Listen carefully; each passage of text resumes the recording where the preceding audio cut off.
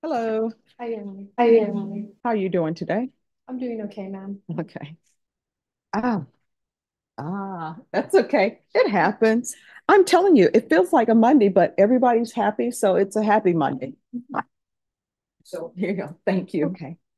All right. Court is going to call 2020 CR 8599, State of Texas versus Victoria Hernandez. Can I have parties announced for the record? Thank you.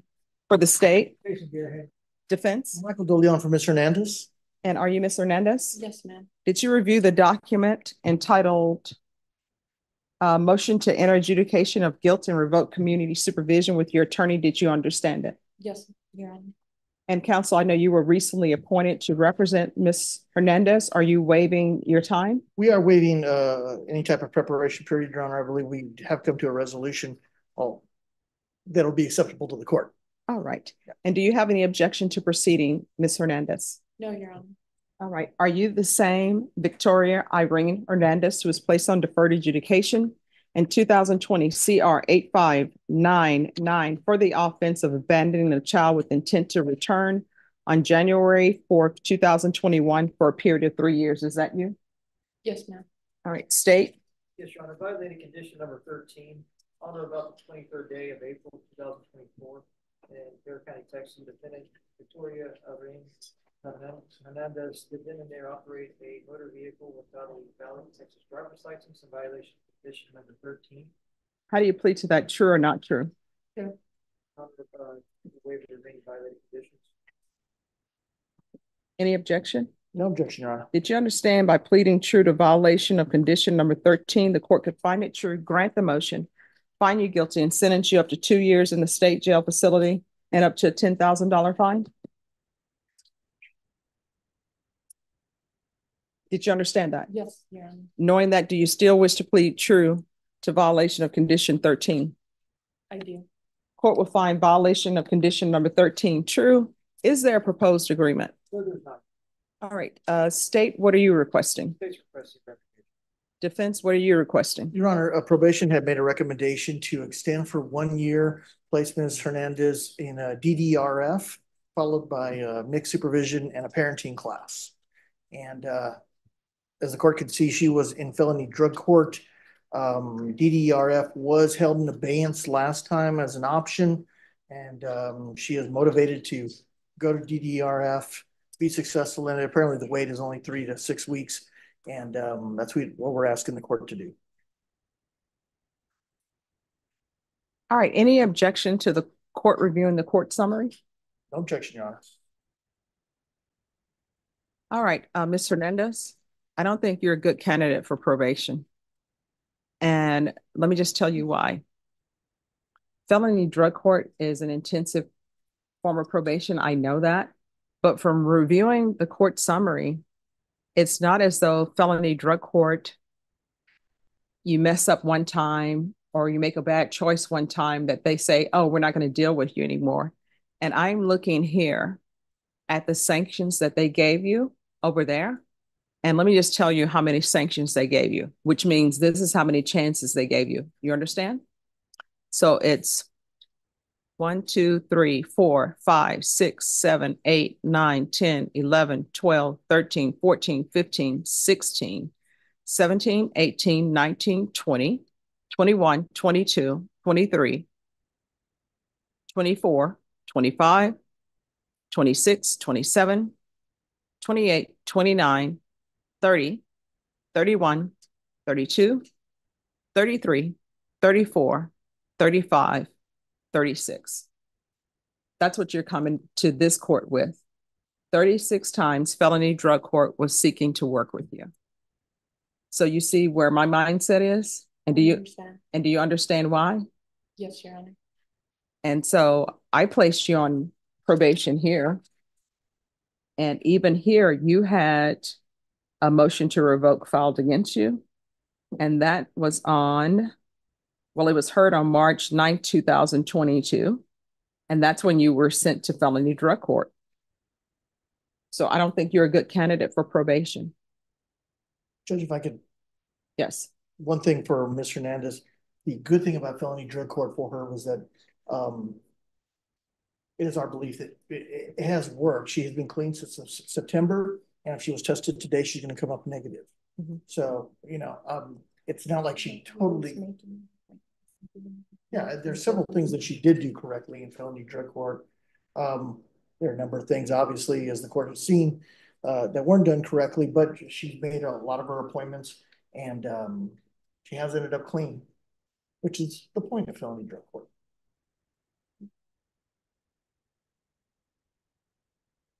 I just don't think you're a good candidate. I mean, felony drug court, that's a very good program. And what felony drug court has placed, the issues they have with you, I mean, they're major issues, but instead they are still trying to work with you. And they tried to work with you a lot. Here's the thing. I know a lot of people want to stay on probation. They do. Like nobody wants to go to prison. I don't take any joy in sending the people to prison. And everybody that I send to prison or everybody I place on probation, I actually do remember them. Even as a defense attorney, I had some clients who ended up in prison. Guess what? I still remember them and wondering how they're doing and hopefully they've changed their life. And it'll be the same with you. I just don't think you're a good candidate for probation. I think we tried. And So, and Judge, the only other thing is she's never been given a felony conviction before. That's why she wants to stay on defer. She's motivated for it, and that's why she was hoping that the probation's recommendation would be followed. all right, this is what I'm going to do. I'm going to find 13 true. I'm going to revoke, find you guilty, and I'll sentence you under 1244. Does anybody want to state any objection to her being sentenced under 1244? 1244 allows a court to reduce the punishment for a state jail felony to a misdemeanor. This can only happen with an agreement between the defense attorney and the state. 1244A usually results in the defendant serving time in county jail for the state jail felony, but they will still be convicted of a felony. The court must determine that this punishment would be best for justice, taking into account factors such as the circumstances and severity of the felony, the defendant's history, character, and rehabilitation needs. 1244B converts a state felony into a Class A misdemeanor, which usually results in a time-served sentence. It also allows for probation and deferred adjudication. All right, I'll sentence you under 1244. Let's talk about the time. Yeah, how much time does she have? Anybody know? Hmm? How about before the past few years? Judge. Yes. So I was going back and forth with the drug court personnel in this case, and there is some concern if she is given a sentence JSAT. Oh, it's not going to be JSAT. And what was the concern though? Now you've piqued everyone's interest. Judge, they feel that a JSAT sentence is not the reason why she was kicked out of drug court and so forth. They just don't think JSAT would be appropriate. And some other concerns in regards to her child. So if she was given JSAT, they just have concerns in regards to that. Now, if she was continued, then that would be something different, but they are not in agreement with anything JSAT. All right, so what is the issue with the child? From my understanding, there is a CPS open case for neglect and possible abuse. Not on me, on the father. Okay. There's an open case. And state you're asking for revocation? So we are not opposed to revocation, but we are not with JSAT. Okay. Judge, if I mean, what I can tell you, I wasn't going to give her judgment satisfied. I just, let me just tell you what my thought processes were. Yes, My thought process in reading everything was I saw that there's a child involved, right? This case involves a child and it's abandoned with intent to return. So I understand, and I understand that that child, they're telling the report is special needs. Yes. But she's making horrible choices. At the same time, Judge, if she goes to DDRF, It doesn't kick the can down the road. It puts her in a position where potentially she'll be a better citizen, better productive parent. So DDRF only lasts for long, probation only lasts for long. If we help her continue, she has a possibility of, one more chance. And the court has given plenty of chances before, but if she's given one more chance, there's a possibility that one day she's going to be still with this child, and that child needs a stable parent, and DDRF will help in that potentially. State? Is the state still recommending revocation? Well, Judge, criminal child is lost. I mean, the state would be opposed to the ERF follow-up, and choose appropriate, hopefully, because it looks like the person from those that we have in our system that the defendant might have to anger that problems, and any type of additional help might help for the future of that child at least.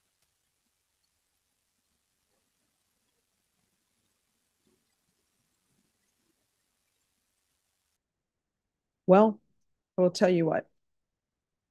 Your special needs child has saved you. And you are not saving your special needs child. So where is the child now? He is with his father at the moment. The CPS case is on the father and the current girlfriend. And so let me get this straight and correct me if I'm wrong. So you are saying that there's allegations of abuse, and those allegations are abuse against the father who he's with? Yes, Your Honor. And the case has been open for about they opened one CPS case, my court did, because of the what they had found in my phone. And then the caseworker got in touch with what did they find? Father. Wait, raise your right hand for me, please. Do you solemnly swear and affirm the testimony you give will be the truth and nothing but the truth? Yes, Your Honor. So help you God? Yes, Your Honor. All right. So state your name. Victoria Hernandez. What did they find in your phone? So they found that, so I had found out that my kid's father was locking my son in the room, and I wasn't aware, so later on they said that it was because the autism doctor recommended that they lock the door at night, but I thought they were just locking my son in the room all day. And so that's what drug court found on my phone when they were going through our messages, was me getting mad at the dad about locking my son in the room. And so they called CPS for neglect. And then the dad got another CPS case because I believe the school called CPS for neglect as well. All right. Any objection to somebody from drug court zooming in? Objection. No objection. All right. Just have a seat. Drug court is going to zoom in so we can get to the bottom of what's going on. And Mr. Garhan, I'll let you all continue to talk, but this is Ms. Garcia, so she's going to give us information. All right. We're back on the record in 2020 CR 8599, State versus Victoria Hernandez. All right. So we have Officer Garcia by Zoom. Any objections to her being by Zoom? Defense? No objection, Your Honor. All right. And the state has already stated that they do not have any objections. Officer Garcia, could you raise your right hand for me, please? Do you solemnly swear and affirm the testimony you give will be the truth and nothing but the truth, so help you God? Yes, Your Honor. All right, you can lower your hand. Do you waive any confidentiality that Ms. Garcia has as it relates to your time in felony drug court? Mm-hmm. Oh, no, I don't mind. All right, so you're giving up that right? Yes, Your Honor. All right.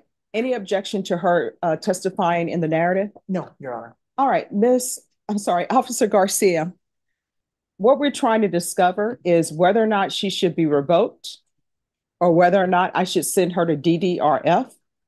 What has transpired is there's been a mention of a child with special needs, because I was inclined to sentence her to the Bexar County Jail under 1244 to 1 year. Can you tell us how she was doing? What have been the issues with her in the drug court, and what would be your recommendation for her? Judge, Victoria was on my caseload the entire time that she was in felony drug court. As you saw in the court summary, we did work with her extensively. Every time there was a violation, we used progressive sanctions. We did have DDRF in abeyance, back on 9/20/2023. Instead of that, we went ahead and gave her the chance to do Alpha Home, which she did complete. However, she went right back to her old criminal thinking. People, places, the basics that we teach in felony drug court. We were working with her, and we happened to do a phone search only because there was another phone search done on another participant, kind of intertwined the two. And that is the only reason why we found out is like it fell into our lap. It wasn't something that we were looking for. And we had concerns again because of her special needs child. We do have another case against her in CPS. So the CPS case, there is one pending for the father of her child, and we do also have one for herself. All right. Do you know, with regards to the case for herself, what is that about? Because of what was found on her phone. So what was found on her phone has absolutely nothing to do with the child's biological father? It's actually both of them are involved. But again, he was the only one that the case had. The first CPS case is only on him. So when we found the information that included both of them, a CPS case was filed against her as well. So what was on her phone? Did it have to do with, I don't want to get into too much, but what was on her phone? Did it have to do with her as it relates to her and her child? Yes. Concerning for her to be around her child. Absolutely. Okay. And then considering her case that she's on as well. So with that being said, we have seen often that we work with the individuals and there wasn't really enough progress, and we don't feel comfortable with one, probation doesn't like to recommend revocation. But we have seen in drug court that a lot of our participants are getting credit for time served. So we didn't want her to just, get a JSAT and be done, because then there's no problems that are fixed. And then we have the concern for the son, because she will be able to go back and just be around him. That was what she was trying to do while she was on my caseload. So that is very concerning. If I could recommend revocation without the JSAT, I would. And I would like to. That's what I would like to happen. All right. Do you have any questions? I do, Judge. All right. Officer Garcia? Yes, sir. Throughout her time throughout felony drug court, she tested negative on multiple occasions, correct? She did. However, she also tested positive. How long ago was that? Let me check. Drug test. Well, she did have a no-show. So to us, that was April the 17th. That is considered a positive in felony drug court. Let's see, her last positive would have been September of last year. 2023? Yes. And again, she did go to treatment during that time frame before we just got her back reporting in person. That's all I have for you. Thank you. Mm-hmm. All right. And Officer Garcia, you all are not willing to accept her back. Is that correct? No, Judge. We worked so much with Miss Victoria, and it just seems like we hit a wall at this point. All right. Thank you so much for zooming in on such short notice. I appreciate it. Yes, Judge. You have a good rest of your afternoon. Okay. All right. Bye-bye. Bye-bye. All right. So with her, It's going to be revocation. Are you still insisting that what was in your phone was not related to you? I wasn't aware the second time around that a CPS case was put on me. I've been in jail. No. My question is, are you still saying that what was on your phone regarding your child is unrelated to you? No. Okay. Judge, in lieu of that, we're asking for the minimum time allowed. Apparently she has 158 days in custody over the past 3 or 4 years. And I would argue that, she has done several things right. She's also done several things wrong, but there was several things. She did participate in the felony drug program and did a lot of good things. So we want the court to reflect on that. All right. This is what the court is going to do. Court is going to revoke you. Let me see. Where is the trial court certification? Handed it to the court. I do have it here. The court is going to revoke you. The court is going to find you guilty. The court will give you credit for any time served. The court will give you credit if you successfully completed inpatient treatment, because I see there was some inpatient treatment maybe through alcohol. If you successfully completed that, the court will give you credit for that. And the court is going to sentence you to 2 years in the state jail facility. I'll recommend the therapeutic community.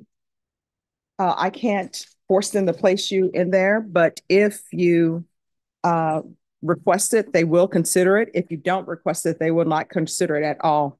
And I'll also request mental health while she's at the state jail facility. Going to show you what's entitled Trial Court Certification of Defendant's Rights to Appeal. Did you review that with your attorney? Did you understand it? Yes. All right. You have a limited right to appeal. That right to appeal is as it relates to the allegations in the motion, not the fact that you were on deferred adjudication. Because this is a felony conviction, you're not allowed to own or possess any weapons or ammunition. If you have a question over what a weapon or ammunition is, you need to speak to an attorney. Do you understand? Yes, Your Honor. All right, we can go off the record. You're going to have to get your life in order. If you don't, your life is going to continue to spiral out of control. Felony Drug Court is a good program. They work with you for 2 years trying to help you, and you still just want to do whatever you've been doing, which is not good for your son. I always tell people you're an adult. Your son is not an adult. Your son is 100% dependent upon you, and you're just doing foolish things. Good luck to you. All right. Are we ready on Joseph Smith? Just 1 second, Judge. Sure. Okay, sure. All right. Thank you.